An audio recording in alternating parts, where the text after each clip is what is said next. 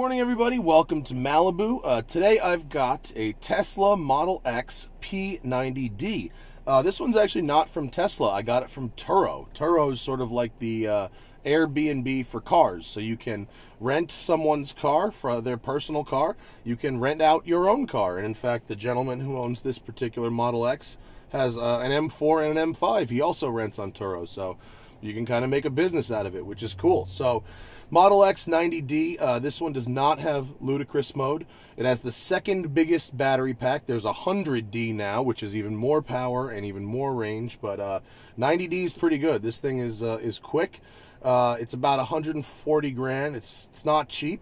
And this one also has the air suspension, the nice big black wheels, a crazy black and white interior. It's like belly in here or something.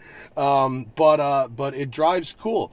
What is really interesting about this car, like what I said with the Model S, was I kind of wanted a little less chotch and a little more kind of solidity and quality and the fine things. And so there's a few things about this car that kind of drive me nuts. For instance, the door handles, which look like they should line up perfectly on the passenger side, don't. And I looked at a bunch of other Model X's in a parking lot, because they're all over LA, and a bunch of them were like that too. There's also some like squeaks and rattles in here, as you'll see as I go for a drive, which is weird for a brand new car. So that being said, oh, also I can't open the Falcon doors in my garage. My DeLorean wasn't a problem because that car's low, but this thing is like as tall as a Tacoma, and then if you add gull-wing doors, like nobody can get in the back seat in my garage. So I don't really understand the point of that one. So as far as our settings, we're going to go into insane mode, no ludicrous mode on this one. And for suspension, I'm low right now. I'm going to switch to very high just so I can get off this nasty looking curb. The air suspension goes quick, which I like. It's a quick acting. There we go, and we're gonna go back to standard to drive. All right, well let's have a drive down this road. I don't know if you can see it in that shot, but as I've learned, Tesla's GPS is based on cell phone signal, and when you lose cell phone signal, you lose GPS, which is not good, because your car's GPS is supposed to help you when you lose cell phone signal. That's how all the other ones work. I don't know why this one can't be like that. This thing is, it's big and it's heavy, but with all the electric torque, with the very low center of gravity, with the battery packs in the floor, it gets around a corner pretty good. The steering is a bit, video gamey. It's obviously fully electric to the point where the car can steer itself. But it's okay. It's okay. You don't buy a Tesla for steering feel, and it's fine. It's good for a daily driven car. We're gonna go down this little canyon here, and then we're gonna turn on to PCH. Can you? I don't know if you guys can hear that when I go over these little bumps. There's actually rattles in the car, and this thing is brand new. It's got like 3,000 miles on it. Not a prepped press car, mind you. It's just a retail sale. And I don't want to follow this guy. Well, I've timed badly. Give me a second. Okay. I will say that driving an electric vehicle around LA is a wonderfully relaxing experience. I really do love that. Oh, you hear my stuff sliding around in the back. That means we have grip. That's good. Really tight, 180 hairpin.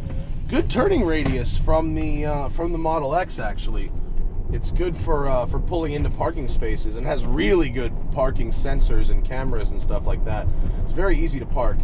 What I love about this, as we go downhill, I have my regenerative braking set to high, so I really don't have to use the actual brakes all that much, except for these tight corners here. And I can be recharging my battery as gravity pulls me down the hill. Oh, there's my Yeti cup. Sorry about that. And oh, by the way, it's really quick.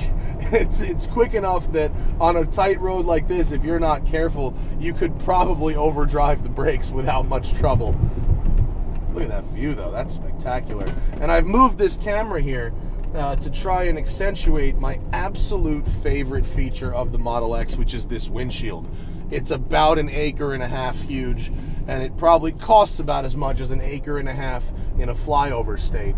But damn, I mean, it's almost as if you're driving a car without a windshield at all, because it just goes all the way up. And when you drive through the city at night, or under a beautiful sky, or even here, look at this ocean view we've got going on. I mean, it's magnificent. I do like how the Model X drives, like, a lot. It drives really, really good. It's got the right, it's got the right amount of torque for the city. There's no hole in traffic that is too small for the Model X. And we've caught this Range Rover again. That's okay, because we're at the bottom of the hill. We're going to go down to PCH, and I'm going to do some autopiloting. Oh, boy. Oh, boy. That corner was really hard for you, wasn't it? These seats are a little more comfortable, I think, than the Model S I drove, although, perfectly honest, that could be in my head. They might be exactly the same seats, but maybe just a little more room, a little higher up, and it feels comfy, although not a ton of adjustments, just your basic stuff and heated and cooled. All right, we'll wait till this light turns green, then we're going to go out on a PCH, and I'm going to let the Model X do some driving. We're going to go out on a PCH. In the Model S, I tested Autopilot in the canyons, and it didn't really like the tight stuff. It was more happy in the open stuff, but here on PCH, it works really good. So it's easy to set. You just pull the trigger twice next to the steering wheel, and now we are autopiloting. Autopilot as a term is a bit of a misnomer in the vernacular, in that the technical definition of the word autopilot, which Alex Roy wrote a great editorial about, is an assistance device for pilots. Like, I use autopilot on boats a lot, and basically you just set a heading and the boat will keep that heading. That doesn't mean it will avoid stuff. You got to do that yourself. And autopilot has such a cool name that, and it implies, like, the thing from the movie Airplane that inflates. Like, it doesn't do everything for you. It's just a very, very advanced cruise control system, basically. So here on PCH, the display is really seeing the cars around me doing well. It's reading the road well. This type of road is great for autopilot. Really well-defined markings. The traffic's all kind of flowing together in a nice way. And so I could go all the way 25 miles back to my house. That's Cher's house, by the way. I could go all the way down PCH on autopilot, and it really wouldn't be much of a problem, although it gives you a little flash. It wants me to hold the steering wheel for a second, so it comes and goes, but it's fine. Actually, the hardest part about autopilot is, see, I had a disengagement there because it detected the curb moved and stuff like that. The hardest part about autopilot, and now we're back on, is being ready. Like, it's actually harder to be ready to take over than it is just to steer.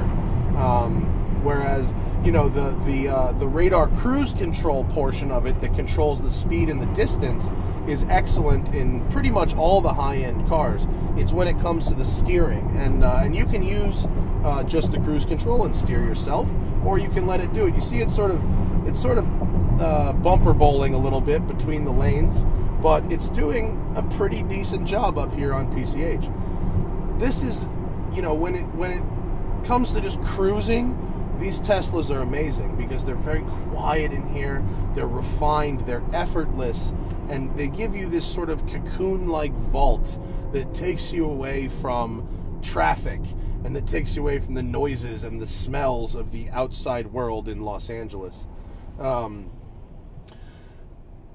I like the Model X. It's like, we have to give Tesla a lot of credit. I mean, this is their second ever real production car. The Roadster doesn't count. And can we go? There we go. And for their second ever production car, this thing is incredible.